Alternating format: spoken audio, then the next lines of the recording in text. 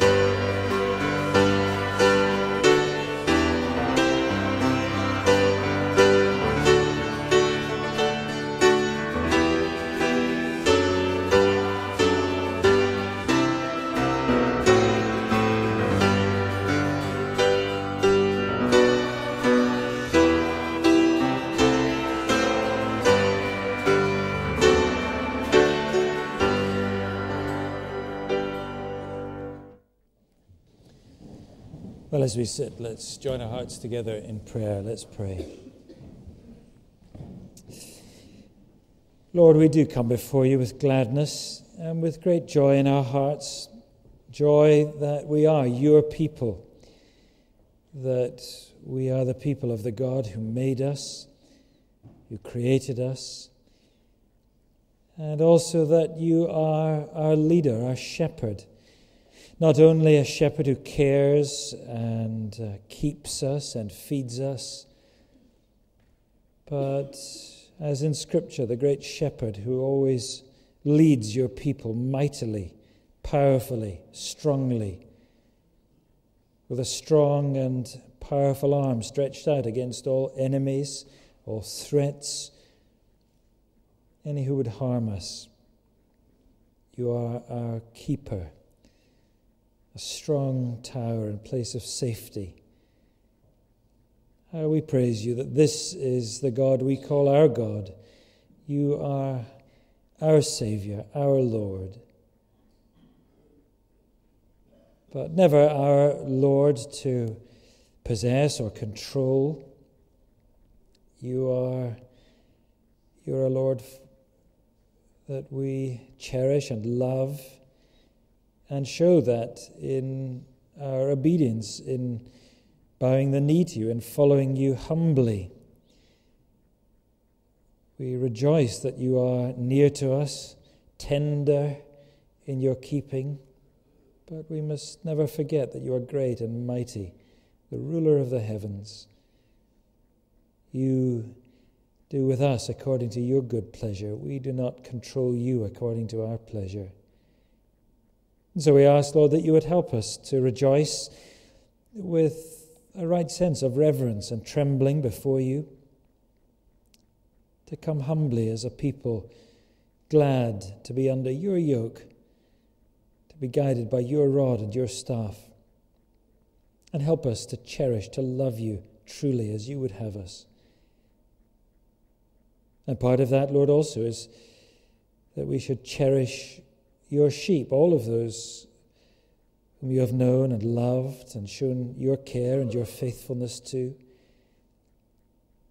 Sometimes, Lord, we lose patience with one another, with others of your flock, and yet we remember just how patient you have been with us, how much you have condescended to us despite all of our faults, all of our sins. You have stooped down and lifted us up and put even such as we into your fold and carried us upon your shoulders. And we know, Lord, that when we sin against you, so often our sin and our rebellion becomes evident in sins against one another. Those who you cherish, your people, your Israel, your church. And we can become at odds with one another. How grievous that is to you, how damaging it is to us. And we pray, Lord, you would help us as your sheep to love one another, to have our eyes so much upon you that we are walking together the same way always, facing you and following you. Forgive us, Lord, when our hearts are proud and stubborn, when we are found to be self-seeking, when we are self-promoting to the damage of our brothers and sisters and to your church. Grant us, we pray, all of us, a spirit of mercy, of forgiveness that approximates to your boundless forgiveness and mercy for us. Help us to be people bent upon healing and restoring and building up, never upon tearing down and destroying and laying waste. And so, Lord, bless us as you bless your church, even as we learn more to love one another, to rejoice in the responsibilities that you give us for one another, for your great glory in this world. Help us, Lord, as a church fellowship here in Glasgow. And we pray your blessing and your help upon the many other churches with whom we share fellowship around our nation, and especially those churches that are new, that are fragile, that are working their way through the delicate path of finding themselves reformed and in new premises and new places. We know we have an enemy, Lord, who loves to destroy, to break down, to cause dissension. But you are the God who brings peace and harmony, who grants love to your people.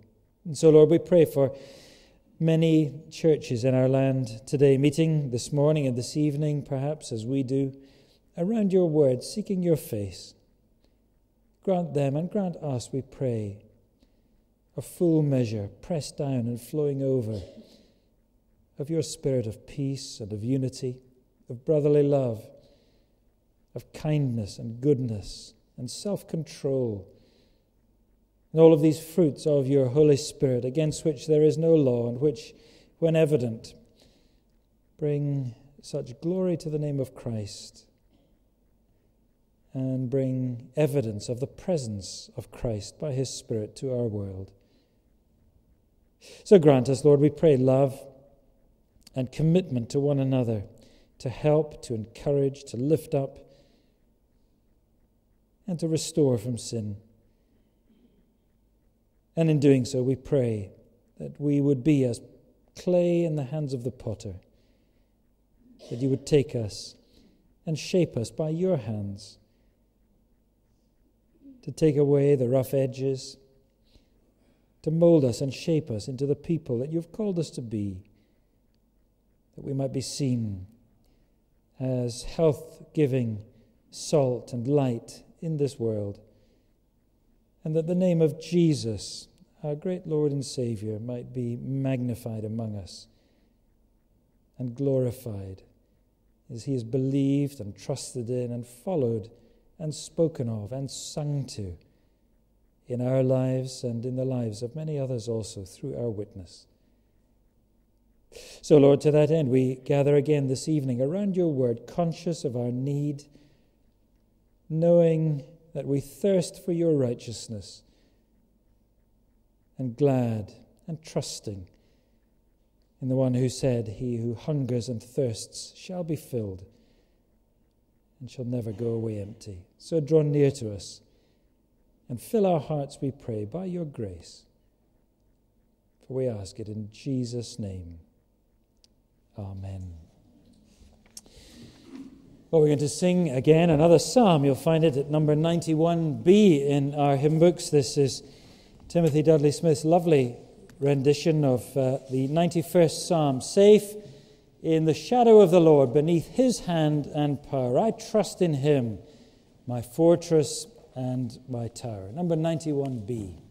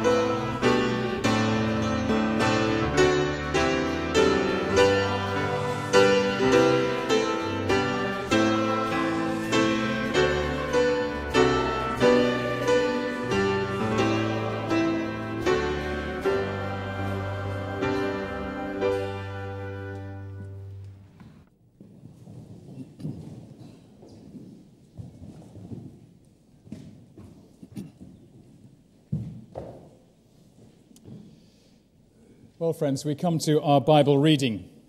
And perhaps you turn with me to the book of Judges, chapter 20.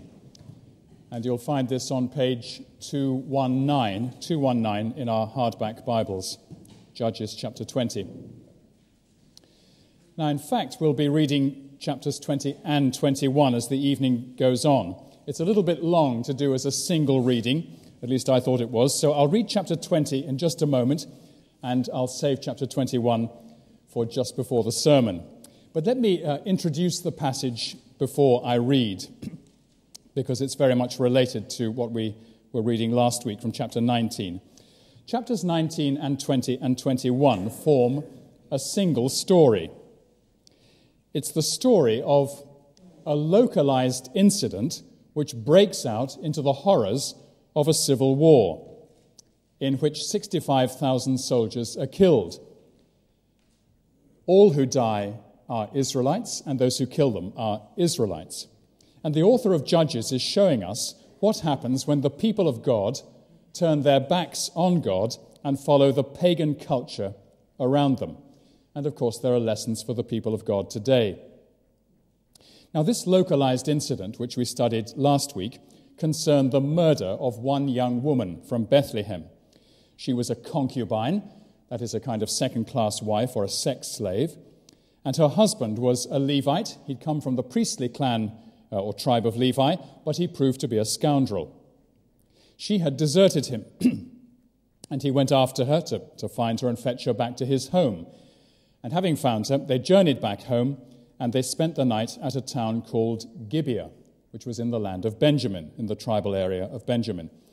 And having had their dinner, they were just relaxing, and a gang of men from Gibeah, intent on rape, surrounded the house where they were lodging. And without going into all the details of the story, this Levite took his concubine and he pushed her out of the door to the gang of men. And they raped her and abused her all night long. She just managed, as dawn was breaking, to crawl back to the door of the house. And in the morning, her husband found her dead on the doorstep. He picked up her body, he laid it across his donkey, he took it home, and he cut it up limb from limb into 12 pieces, and he sent these packages throughout the length and breadth of the country, one body part for each of the 12 tribes. Presumably, the couriers who carried these body parts explained where they had come from and what had happened to the woman. Well, the people of Israel, as the final verse of chapter 19 indicates, were scandalized at what had happened, and they called a great national assembly so as to decide how to respond to the outrage.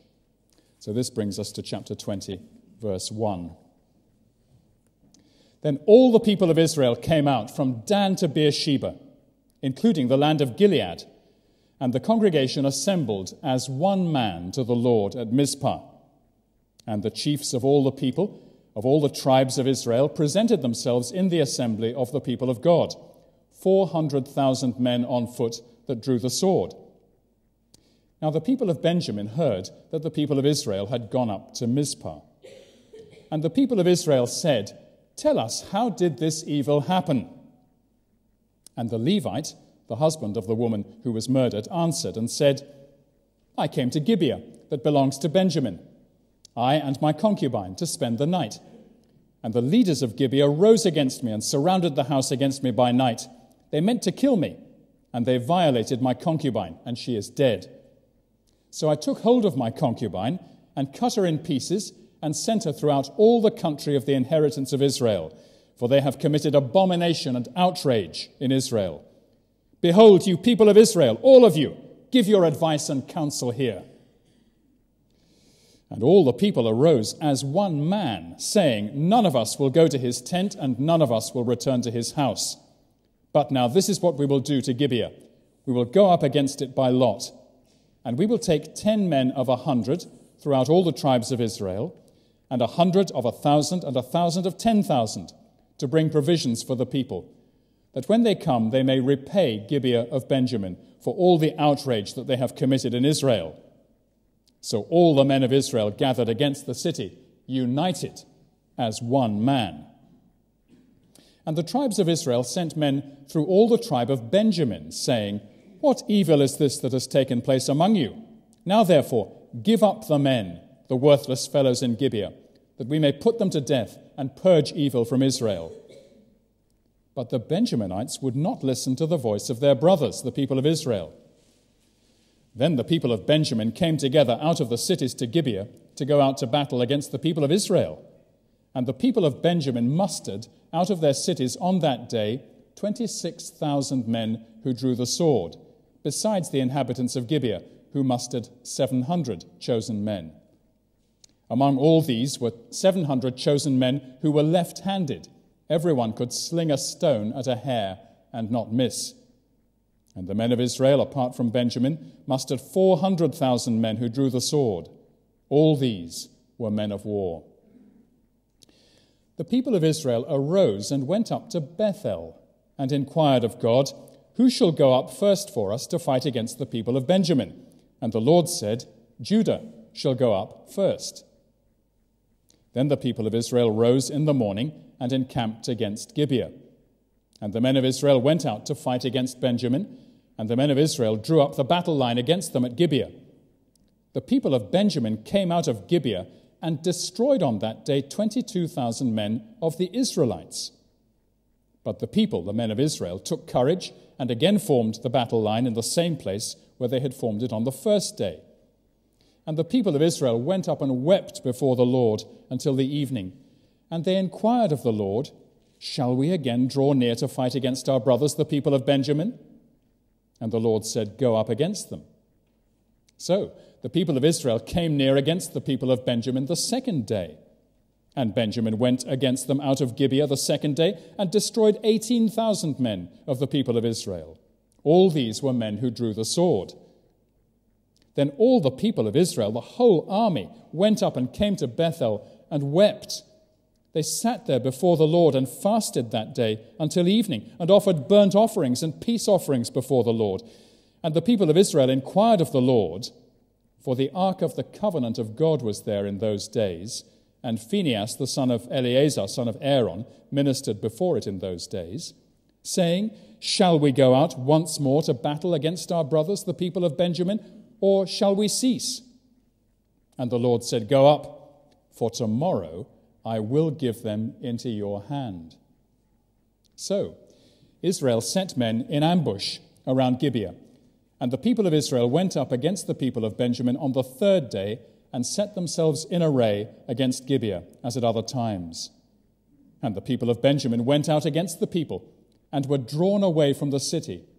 And as at other times, they began to strike and kill some of the people in the highways, one of which goes up to Bethel and the other to Gibeah, and in the open country, about 30 men of Israel. And the people of Benjamin said, "They are routed before us, as at the first." But the people of Israel said, "Let us flee and draw them away from the city to the highways." And all the men of Israel rose up out of their place and set themselves in array at Baal Tamar. And the men of Israel who were in ambush rushed out of their place from Mare-Geba. And there came against Gibeah 10,000 chosen men out of all Israel. And the battle was hard, but the Benjaminites did not know that disaster was close upon them. And the Lord defeated Benjamin before Israel, and the people of Israel destroyed 25,100 men of Benjamin that day. All these were men who drew the sword. So the people of Benjamin saw that they were defeated. The men of Israel gave ground to Benjamin because they trusted the men in ambush whom they had set against Gibeah. Then the men in ambush hurried and rushed against Gibeah. The men in ambush moved out and struck all the city with the edge of the sword. Now the appointed signal between the men of Israel and the men in the main ambush was that when they made a great cloud of smoke rise up out of the city, the men of Israel should turn in battle. Now Benjamin had begun to strike and kill about 30 men of Israel. They said, "Surely they are defeated before us, as in the first battle." But when the signal began to rise out of the city in a column of smoke, the Benjaminites looked behind them, and behold, the whole of the city went up in smoke to heaven. Then the men of Israel turned, and the men of Benjamin were dismayed, for they saw that disaster was close upon them. Therefore they turned their backs before the men of Israel in the direction of the wilderness, but the battle overtook them.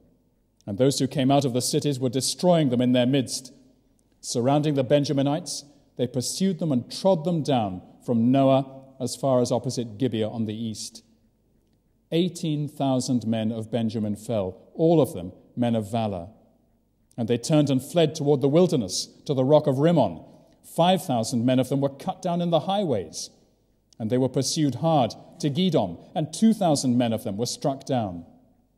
So all who fell that day of Benjamin were 25,000 men who drew the sword, all of them men of valor. But 600 men turned and fled toward the wilderness to the rock of Rimmon, and remained at the rock of Rimmon 4 months.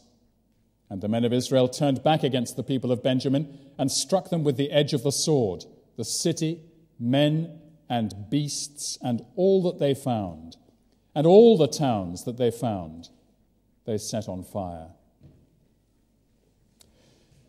Amen. This is the word of the Lord.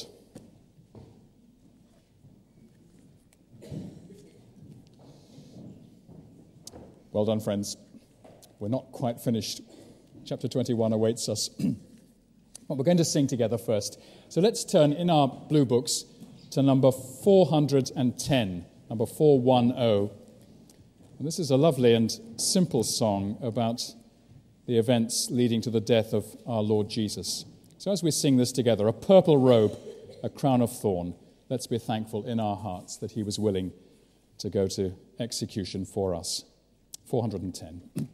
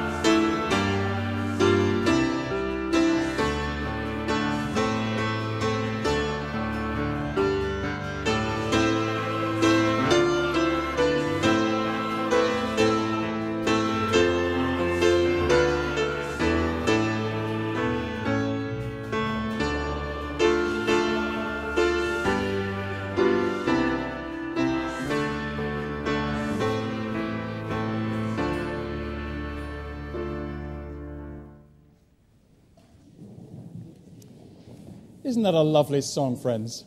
And that was a good rehearsal for the next time we do it.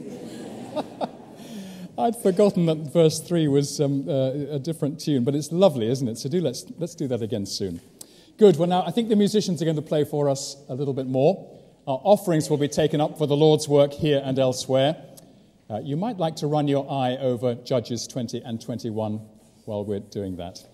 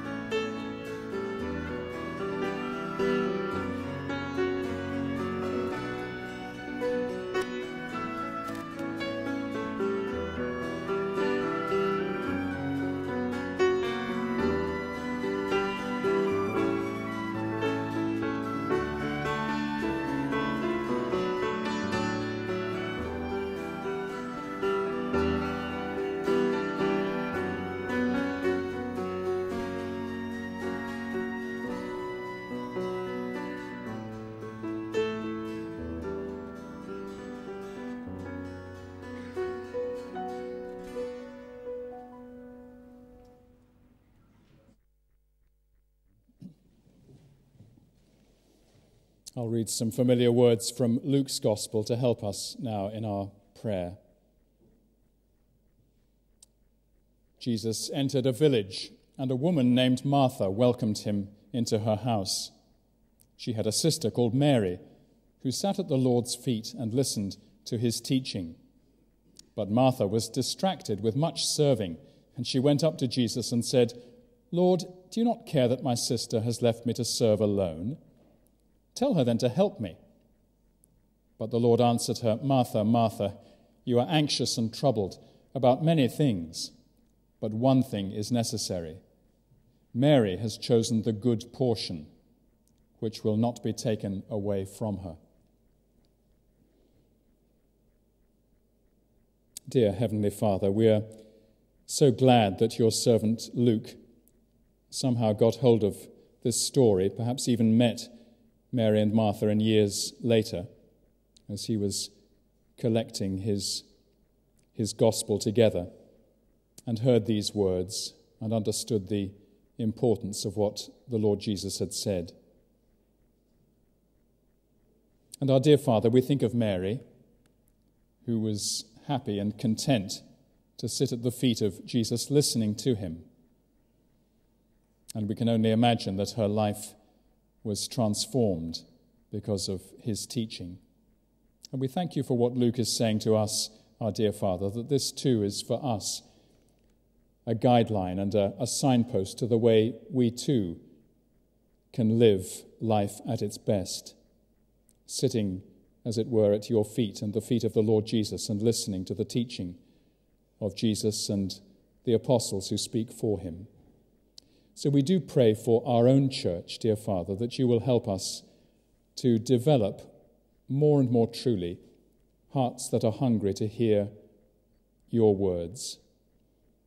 And we think of Christians around the world as well. We think of the Bible getting into so many cities and countries and homes and churches and congregations.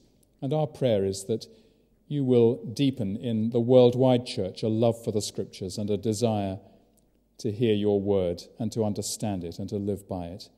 And we pray that it may be especially comforting, our dear Father, to those who are having to endure persecution in different parts of the world today, that even though their own lives physically may be very rough, very pressurized, very bleak, our prayer is that you will help them to find joy and real comfort and an assurance of eternal life as they read the gospel and come to understand it deeply. Help them, dear Father, to fix their hopes not upon life in this world, but upon your eternal and wonderful provision. And we pray that it will be the same for us too, that you will so be at work to change our minds and hearts, that we look forward with glad anticipation to the return of the Lord Jesus and our being with him and with you forever. And we ask it, dear Father, in Jesus' name. Amen.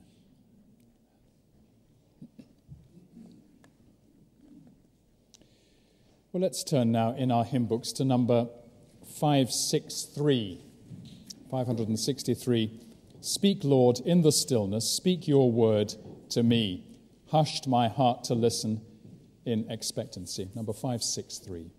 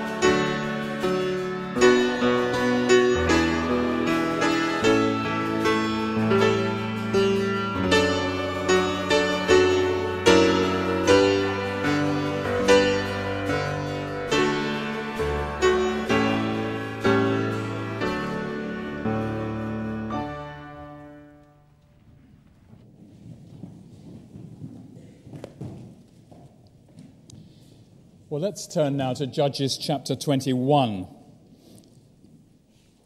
It's not such a long chapter as chapter 20, but I'll read this before we have the sermon.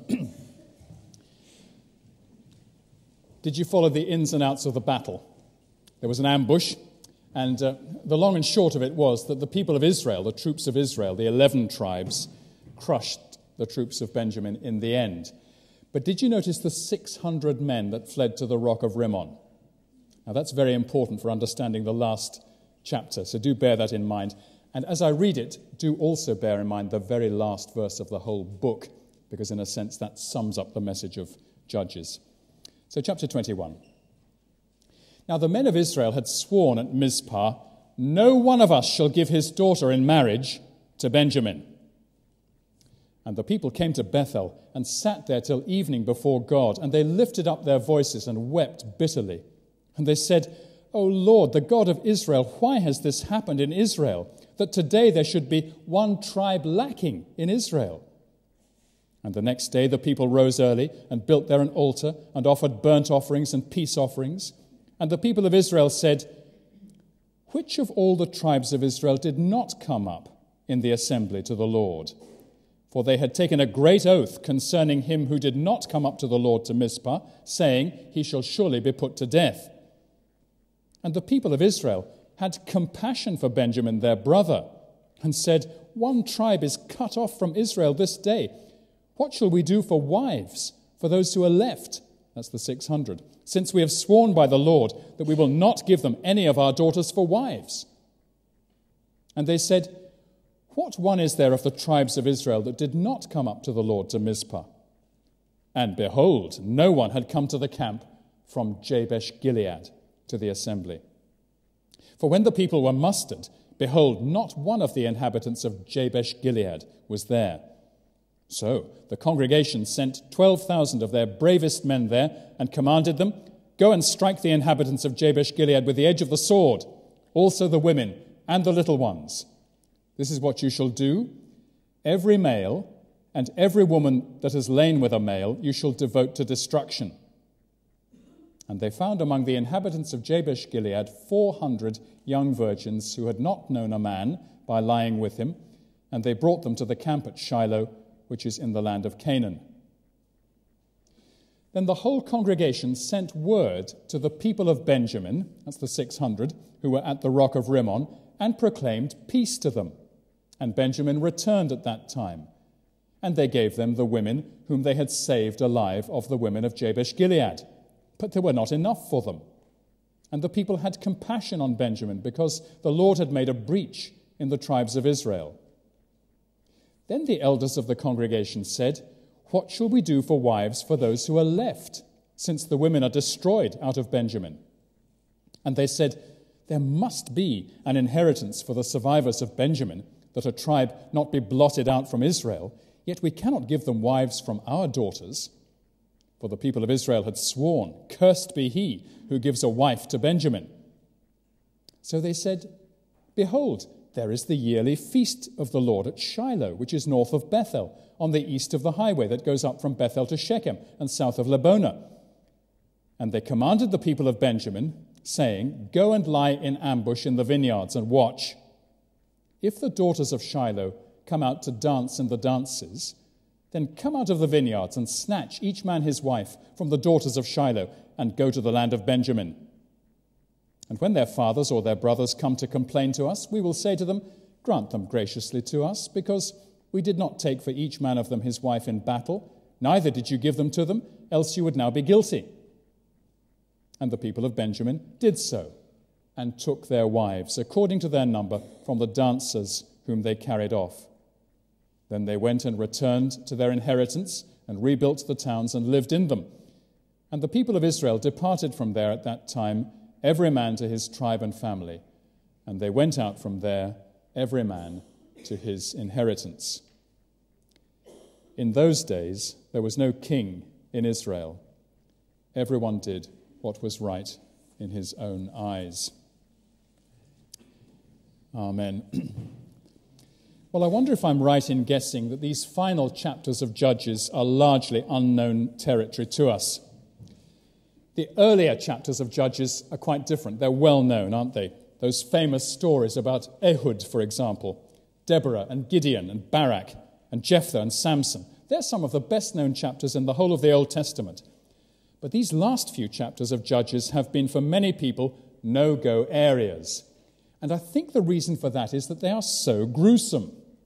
We look at them for a moment, we glance at them just for a moment, and then we shut our Bibles because we think, is this Israel? Is this the people of God? How could they behave so brutally? Let's draw a veil over all this horror and let's turn to something more wholesome. But friends, God has not excluded these chapters from our Bibles, and therefore we must not exclude them from our thinking. Like everything else in the Bible, these stories are here for our instruction. And one of the lessons that they teach us is that membership of the people of God is no guarantee against very bad behavior. So before we get into the details of the story, let's remind ourselves of the reasons why Israel had reached this state of rottenness and corruption. It goes back to the end of the story of Joshua. When Joshua was very old and realized he was soon going to die, he gathered the elders and the leaders of Israel together to meet him. You'll find all this in the final 2 chapters of the book of Joshua. And he speaks to them. It's a key address. And the heart of his final charge to them was this: cling to the Lord, love the Lord, serve the Lord. To do this, you must finish the job which is only half done, and the job is to drive out all the Canaanite tribes from the promised land. For, and I'll quote Joshua word for word now, for if you cling to the remnant of these nations remaining among you, and if you make marriages with them, so that you associate with them and they with you, know for certain that the Lord your God will no longer drive out these nations before you, but they shall be a snare and a trap for you, a whip on your sides and thorns in your eyes, until you perish from this good land that the Lord your God has given you. Now that was Joshua's final command and his final warning, and it could not be clearer. But what happens after his death? The Israelites do make a brief, half-hearted attempt to drive out the various pagan tribes for a few years, but they don't have the determination and the will to carry the job through. And the very things that Joshua warns them against start to happen thick and fast. They begin to intermarry with pagans, and inevitably they begin to worship the gods of the pagan tribes. Things go from bad to worse, and by the time we reach these final chapters of Judges, the people of Israel have become essentially paganized. Now, they're still using God language.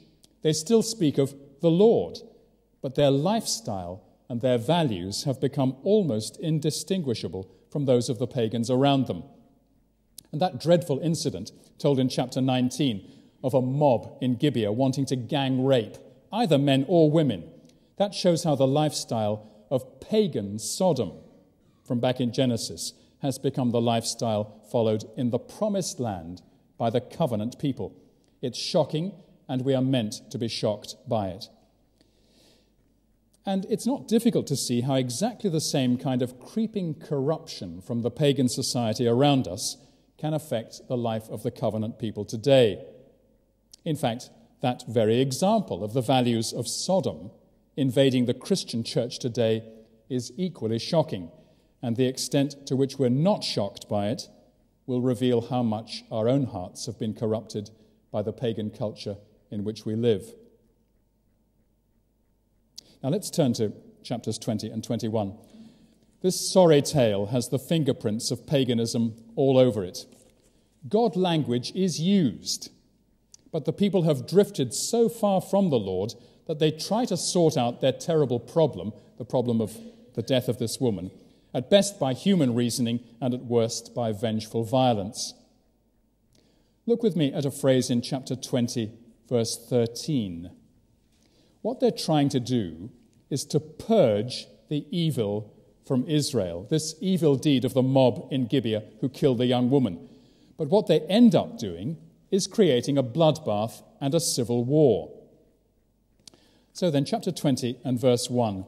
The 12 pieces of the dead concubine sent throughout Israel have had their effect.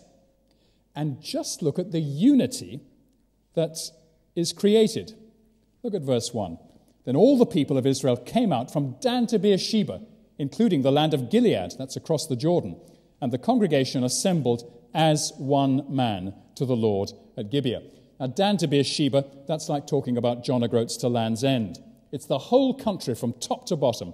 They assemble as one man. And the author is at pains to emphasize this unity. Look at verse 8. And all the people arose as one man. In verse 11. So all the men of Israel gathered against the city of Gibeah, united as one man. But it's a strange unity. Just think back to the days of Samson. Samson, on his own, fought the Philistines without the united backing of his fellow Israelites. There was no unity then as Samson was fighting the real enemy. But now that they're fighting a group within Israel, the Benjaminites, they find a unity that stretches from Dan to Beersheba. It's painfully ironic. So how do they go about purging the evil of the gang rapists of Gibeah? Well, they come to their decision, a decision taken by the whole assembly in verses 8, 9, and 10. In those verses, they decide to punish Gibeah by sending selected troops from the different tribes of Israel to the city of Gibeah so as to avenge this foul deed. Then in verses 12 and 13, having sent their small army to Gibeah, they then send men around all the towns in the Benjamin area with the message, hand over the culprits, surrender these men who have perpetrated this dreadful crime, and we will execute them. That sounds reasonable. It's tough, but it's justice. But the response is not what the 11 tribes expect at all. What happens is that the people of Benjamin close ranks. They say to the other Israelites, take a running jump. We are not handing over our brother Benjaminites, whatever they may have done. Blood is thicker than justice. So this one-man unity of Israel is suddenly blown apart, so much so that the people of Benjamin not only refuse to hand over the gang rapists, they declare war on the other 11 tribes. As verse 14 puts it, they come together out of their cities, they gather at Gibeah, and go out to battle against the people of Israel, despite extraordinarily unfavorable odds. 26,700 men of Benjamin against 400,000 from Israel. Do the math, as the Americans would say, and that is roughly one Benjaminite against every 15 Israelites. That is not smart military strategy, but the Benjaminites are seeing red and not seeing reason. Now, isn't it extraordinary how warfare can be triggered by an isolated incident of this kind? It was a horrible incident. It was heinous behavior on behalf of the group, on behalf of the gang from Gibeah. But this small localized incident involving one murder triggered off a civil war that killed 65,000 soldiers, not to mention a lot of civilians as well. Human life can be like that when there is an absence of gentleness and human sympathy. Just think, for example, of the Plebgate affair, which has been rumbling on in London for this last year or two. Does it make you laugh or cry? It makes me laugh and cry in the same breath. 20 or 30 seconds of ill temper at the gates of Downing Street involving one politician and 2 or 3 policemen. Over what? A bicycle. A bicycle. And a huge court case erupts, consuming thousands of man-hours of work and millions of pounds of money. Now, I have no idea whether Mr. Mitchell or the police were in the right. Probably it was 6 of one and half a dozen of the other. But if somebody had said, I'm sorry, I should never have said that, or if somebody had written a note, I've been a Burke, please forgive me, the whole thing surely could have been sorted out and settled very, very quickly. Stubborn pride causes mayhem. Now that's what we have here in a much bigger way in Judges chapter 20. There's no gentleness here. There's no willingness to admit fault, and the result is that a localized incident triggers a horrible civil war leading to the slaughter of tens of thousands. So when the people of God become corrupted and paganized, here's my first point, they try to practice justice, but all they produce is genocide. And genocide is not too strong a word. Look on to verse 37 of chapter 20, and you'll see that after the Benjaminite soldiers have been defeated, the army of Israel strike all the city of Gibeah with the edge of the sword. Everybody. That means the women and children and elderly people as well. But then look on to verse 48 at the end of the chapter, and we're told that the men of Israel slaughtered even the livestock, the cattle and sheep of the Benjaminites, and all the towns that they found they set on fire. Every town that they could reach within the Benjamin area. So they didn't just destroy Gibeah. They scorched and devastated every Benjaminite settlement they could get to. And they killed all the Benjaminite women, which explains why these 600 surviving Benjaminite soldiers had no one to marry from within their own tribe. So they simply wiped out Benjamin, apart from those 600 men. Let me catalogue the elements of corruption which led to this genocidal disaster. First, if that Levite man had followed the teaching of Moses, he would never have taken a concubine. He would have been content with his one wife. Second, if the men of Gibeah had followed the teaching of Moses, they would never have formed a mob determined on rape. They would have learned self-control. Third, if the men of Gibeah, the ones not involved in the gang, had followed the principles of justice taught in the law of Moses, they would have handed the culprits over to proper judicial process. So we have here a toxic cocktail: polygamy, unrestrained gang lust, and a refusal to exercise judicial discipline.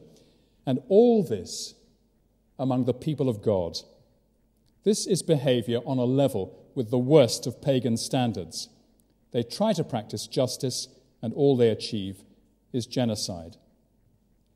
Then secondly, are you feeling depressed? It is very depressing, isn't it? It won't be all the way through. Secondly, they try to practice prayer, but that too leads to genocide. The Great Assembly at Mizpah finishes at verse 10 of chapter 20. And verse 11 tells us that all the men of Israel, numbering 400,000, all this huge army gather against the city of Gibeah. Verses 12 to 14 describe the refusal of the Benjaminites to surrender the guilty men, and verses 15 to 17 tell us of the numbers of soldiers involved on both sides. And then in verse 18, we catch a glimpse of the threadbare remnants of covenant faith. There are far too many soldiers for them all to attack Gibeah at once. I mean, how can you attack a very small city with 400,000 men? So they pray. They go to Bethel, which was just a few miles up the road from Gibeah. And they go there, as verses 26 and 27 explain, because the Ark of the Lord's covenant was there at that time, and the Ark represented the presence of the Lord in Israel. So they ask the Lord, who shall go up first for us to fight against the people of Benjamin? And presumably a priest at Bethel gave them the Lord's reply, Judah shall go up first.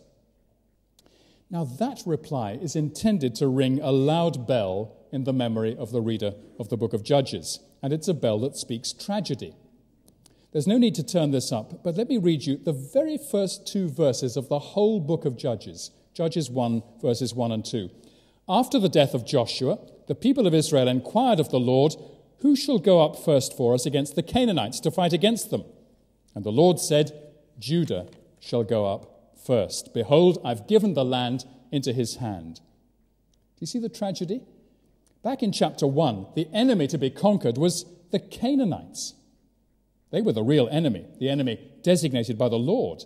But here in chapter 20, it's the people of Benjamin, their brother Israelites.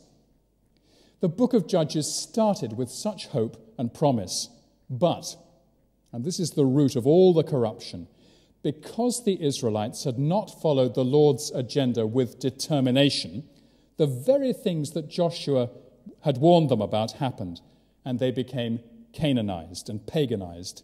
And the consequence was civil war, genocide, and fratricide, that is, the killing of brothers.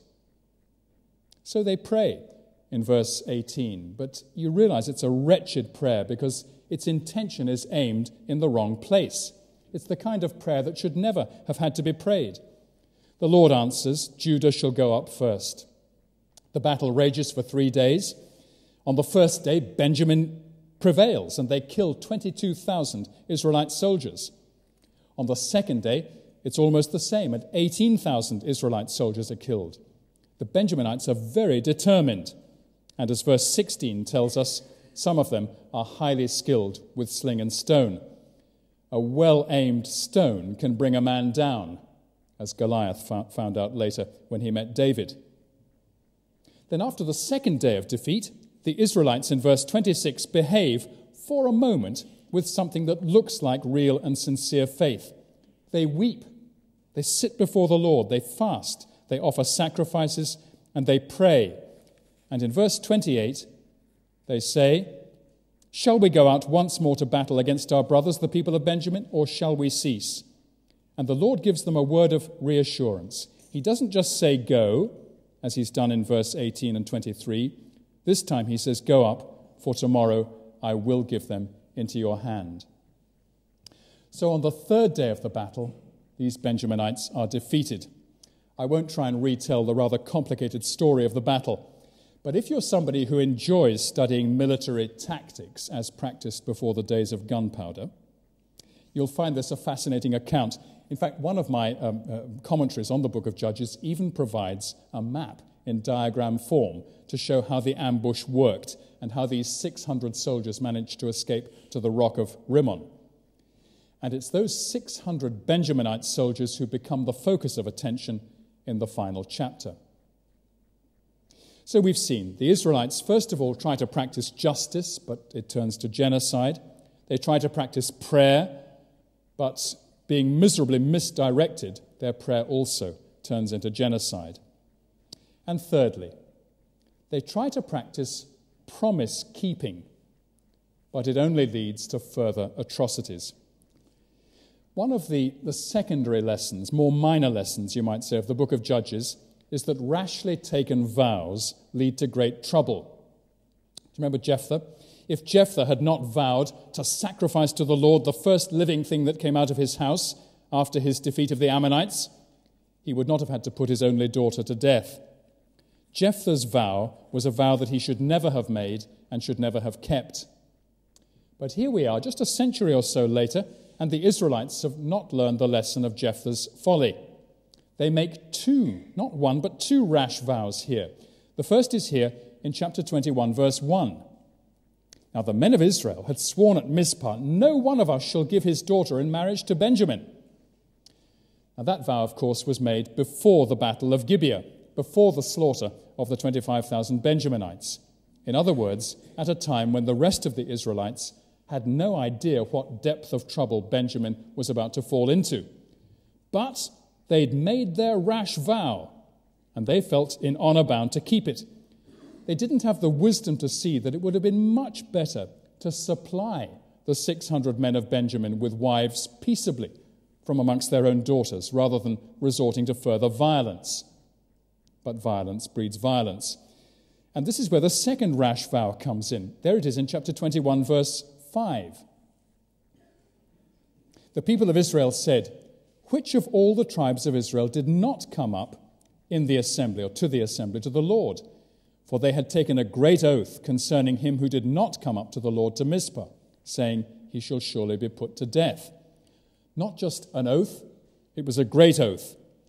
And it was duly discovered in verse 8 that the people of Jabesh-Gilead had sent no soldiers to fight against Gibeah.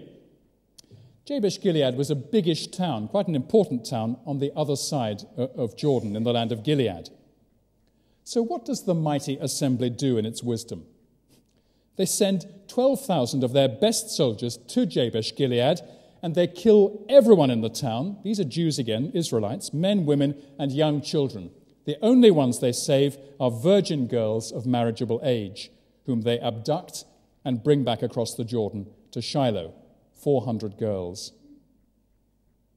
The situation is extraordinary, isn't it? There are the people in verses 2 and 3 weeping bitterly, crying out to the Lord, "O Lord God of Israel, why has this happened in Israel, that today there should be one tribe lacking in Israel?" As if it was God's fault. It wasn't his fault, was it? And look at verse 6. They have compassion at this stage for Benjamin, their brother. They didn't show much brotherly compassion for Benjamin when they were killing about 98% of the tribe of Benjamin, were they? And how do they solve the problem? Oh, simple. Let's go and kill a few thousand more of our brothers at Jabesh Gilead. And while we're killing them, we'll tear their teenage daughters out of their arms and herd them back across the Jordan and marry them to men that they wouldn't want to share a meal with, let alone a bed. It's not only foolish, it's wicked. This is what happens when, in the words of the final verse of the book, everyone is doing what is right in his own eyes. The thing is, it did really seem right to them in their own eyes. They were saying, "We cannot possibly break the oaths that we've made solemnly to God. What a wicked thing it would be to fail to keep a promise made to the God of Israel." It sounds moral, doesn't it? But it produced murder, bloodshed, and unimaginable terror for hundreds of young girls. They were still 200 short. They only had 400 from Jabesh Gilead, and there were 600 Benjaminites who needed wives so that the tribe of Benjamin could be rebuilt. So, what do we do now? We've solemnly promised to the Lord that we shan't give any of our daughters to the Benjaminites. Nothing is going to make us backtrack on our noble and virtuous task of promise-keeping. Aha, here's a good idea. The Shiloh dances are coming up soon, the annual Shiloh festival, the Shiloh Keli. We'll get the 200 wifeless men of Benjamin to hide in the vineyards. This is a great idea. And as the young girls come out in their dances, dancing in their party dresses, each of the Benjaminites can rush out, grab a girl, and take her home and marry her. Problem solved. And then we shan't have broken our promise. 200 girls. Just the same number as were abducted in northern Nigeria 8 months ago. Same thing, isn't it? All this happened 3,000 and odd years ago, but the girls of Shiloh and their mothers and their fathers were as real as we are, as real as those grieving Nigerian families are today. This was terror, this was wickedness, and all in the cause of keeping promises that should never have been made. Well, friends, let me take a final few moments to look back over these 2 chapters and then briefly over the book of Judges as a whole. This final and very horrible story shows how the people of God can get into a position where they think they're doing right, when in fact they are acting wickedly in the sight of God. They think they're practicing justice, but it turns to genocide. They think that they're seeking the Lord in prayer, but the day after they pray, they put tens of thousands of their brother Israelites to death. They think they're enjoying wonderful unity, and yet they wipe out a tribe. They think that they're honoring the Lord by keeping promises made to him, but their promise-keeping leads to one atrocity and abduction after another. So this final story of Judges warns us sharply of a real danger, and that is that it's possible to have known great blessing from God and yet to walk away from him. Just think of the blessings that the Israelites had experienced over the years. So many blessings. They had the covenant promise that was made to Abraham and to Isaac and Jacob, this sure promise that they were being specially chosen, selected as God's people, and that God would bless them, that he would be their God and they would be his people, and they would live a different kind of life from anybody around them. Their ancestors, not long in the past, had crossed through the Red Sea when the walls of water had stood up on both sides. They'd seen the great miracle. They'd been rescued there. And then they had been given the matchless, priceless law of Moses, the very book of life, the words of life. They'd been fed with manna from heaven for 40 years in the wilderness. They'd been guided by the pillar of cloud by day and the pillar of fire by night. They'd been brought into the promised land, the land flowing with milk and honey. They'd seen the river Jordan dried up in front of them to let them in. And they had begun to take possession of their inheritance in Canaan. And yet they ended up behaving in the way that we've seen this evening because they lacked the will, they lacked the determination to obey the Lord thoroughly. So they accommodated themselves to the values of the pagan peoples whom they had refused to drive out of the land. Yes, they retained some of the language of Moses, but they lost Moses' desire to love and serve and obey the Lord. Now, if we think that a similar thing can't happen to a Christian church, we're simply naive. Exactly this kind of thing can happen to individual churches, to groups of churches, or to whole denominations. Think of our church for a moment, this congregation. We have had great blessings. For many years, as St. George's Tron, and now as an independent congregation, this congregation has stood with the Bible. The Bible, the words of God, have been preached in this congregation with passion and focus for something like 60 years. This congregation has been taught to love the Lord, to thank the Lord, to serve the Lord, and to rejoice in the Lord Jesus Christ. But the issue for any church today, just as it was for these Israelites of old, is whether we will be willing to love and obey the Lord by keeping his words. That is the issue. It was the words of God through Moses, which were designed by God to determine the shape and life of the people. And it's just the same thing today. We, of course, have a fuller revelation of God's words than Jephthah and Samson had. We have the words of the prophets and the apostles. We have the words of Jesus himself. But the issue still is, shall we gladly obey them? Shall we fully obey them? Shall we be determined to obey them? Or shall we allow the pressures of our own Canaan, our secular neo-pagan society, to shape our lives? If we do allow the pressures of society to shape us, we shall end up in the final verse of the book of Judges, each one of us simply doing what is right in his own eyes, but what is not right in the eyes of the true God. The crunch will come for us as individuals when we're pressed on certain issues.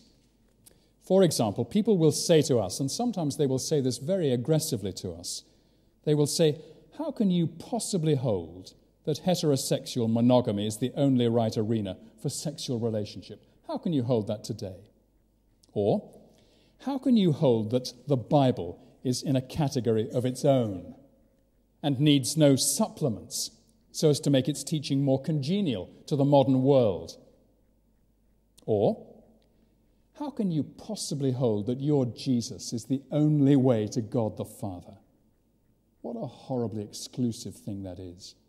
Or, how can you hold the long discredited view that Christ will, in the end, separate the saved from the lost on the day of judgment? Now, friends, it's questions like that that will test us out and demonstrate whether we are ashamed of Christ and his words or not. If we are willing to be unashamed of him and his words in today's world, we shall be blessed and we shall be learning something of the lesson of the book of Judges. Let's look finally at this last verse, chapter 21, verse 25. In those days, there was no king in Israel. What the writer means is no godly king like David who would enthusiastically lead the people in the ways of the Lord and of Moses. Everyone was simply doing his own thing, doing what was right in his own eyes. But did this mean that God had finally turned his back on Israel? What was God doing while all this corruption was going on? Well, just look over at the next page for a moment, the book of Ruth, chapter 1, verse 1. In the days when the judges ruled. Do you see that? There was something else going on. In the days when the judges ruled, there was a famine in the land, and a man of Bethlehem in Judah went to sojourn in the country of Moab, he and his wife and his 2 sons. And the consequence of that famine and their stay in Moab was that Ruth, many years later, came back to Bethlehem and married a man called Boaz, and they had a son named Obed, who became the father of Jesse, who became the father of David, who was the ancestor of Jesus of Nazareth. God was at work in the days when the judges ruled. Even in those dark days, God was preparing, even then, for the coming of his Son. And Jesus came 1,000 years later, and by his death and resurrection, he secured the eternal salvation of his people. Yes, we could walk away from him. We could allow the pressures of secularism to gag us and put us off course. We could talk the talk, while in reality we forsake the Bible. But friends, let's not do it. Let's learn from the book of Judges to be thoroughgoing in our obedience to the Lord, even if it's costly, even if it makes us unpopular with friends. And then when Jesus the Lord returns, he will establish his glorious kingdom, the new heavens and the new earth, where righteousness is at home. And in that kingdom there will be a king. And in that kingdom nobody will be doing what is right in his own eyes. Let's bow our heads and we'll pray.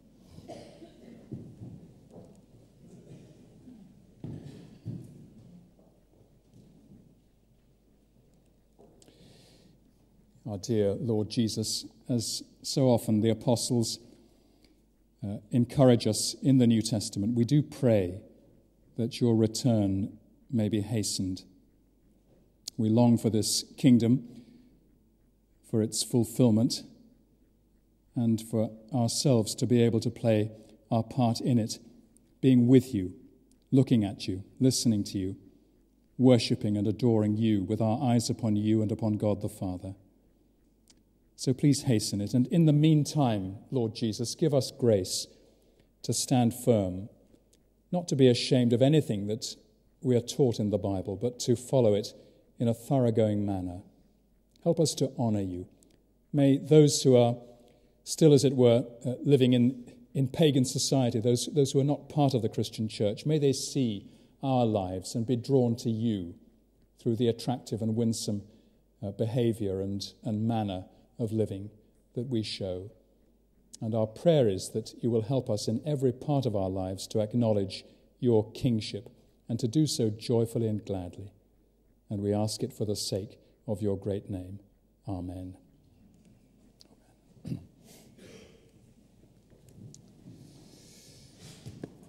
Well, let's turn, friends, as the musicians take up their places, let's turn to number 971, Jerusalem the Golden. And this is a lovely hymn about that great future, the city of God, which is promised in the book of Revelation to all those who belong to Christ. Number 971, Jerusalem the Golden.